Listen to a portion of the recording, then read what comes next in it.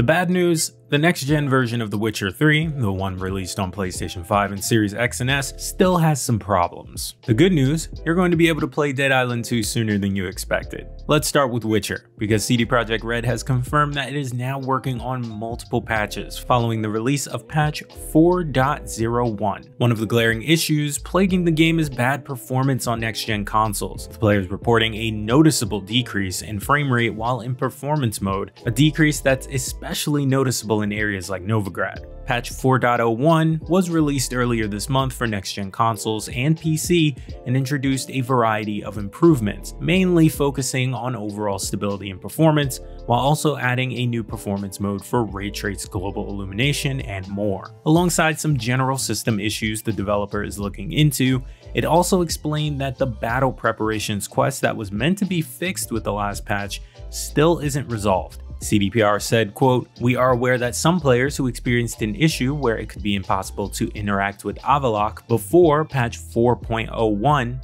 may now experience an issue where there are no dialogue options that can progress the quest after the fix. We're working on the underlying cause and steps to reproduce it." And it turns out Witcher isn't the only game with update issues. Earlier this month, Ubisoft announced it was delaying the 11th season of The Division 2 because of a localization problem. Last week, the developer provided another statement that confirmed a system error affected its ability to update the game. The dev explained that it would extend the previous season's activities due to the delay, but can't because of the current situation, as it's, quote, "unable to make server or client-side updates until the build generation system is restored." And speaking of being restored, my faith in Dead Island 2 is stronger than ever. The release date for the game is changing once again, but for the first time, it's not a delay. Instead, publisher Deep Silver has announced that the action RPG will launch 1 week earlier on April 21st, 2023. To reinforce this date, Deep Silver tweeted that Dead Island 2 has gone gold as well.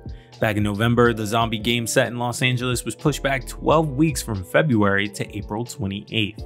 So this rearrangement helps shorten that delay.